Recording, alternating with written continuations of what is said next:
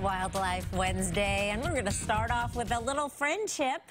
I love these photos from Christy Pierce. She has a whole calendar of these. You can pick it up at Auntie's and other local spots, but she puts out some props and the chipmunks come and she's ready to snap their photos, and this is perfect for today. Thank you, Christy. Another great shot here from John Lotta. The Eagles are back at Lake Coeur d'Alene, and I've had some incredible photos sent in, and this is just one of them. They're all so different. Special shot there. Here's one from Larry Crumpleman of some Barrows Goldeneye, a pair of them on a sunny day. We had a bunch of those, not many in the forecast. And finally, another eagle shot. I love this one from Mark Vogt. Just before sunset, coming in to get dinner, and that's his dinner right there.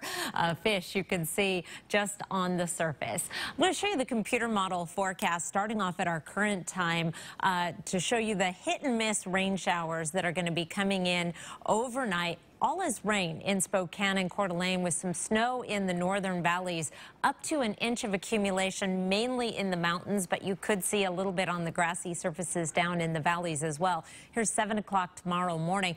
We don't dry out completely, but should get some pretty good breaks for a post-dinner walk or anything outside you might have planned. Here is tomorrow at 6 p.m. That's when our next round of wet weather comes in. Again, staying as rain for most of the valleys, with some little bit heavier snow in the mountains with this next round. And then once we're into Friday, that snow level is going to be dropping down to the valley locations. We have a winter storm watch for Friday afternoon through Saturday morning for the central panhandle, up to 4 inches of snow in the valleys, up to 9 inches of snow in the mountains. Apple Cup forecast, not that great. Rain on the drive down at 3 o'clock. Then we start to see a rain-snow mix as the game gets underway. Winds picking up, gusts to 30 miles per hour.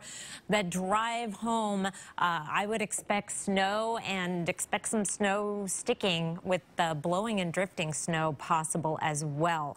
Here is your 7-day forecast. I have a 3 on our weather alert because of the wet weather, especially on Friday. Things mellow out a little bit for the weekend. Should be pretty decent travel even over the passes.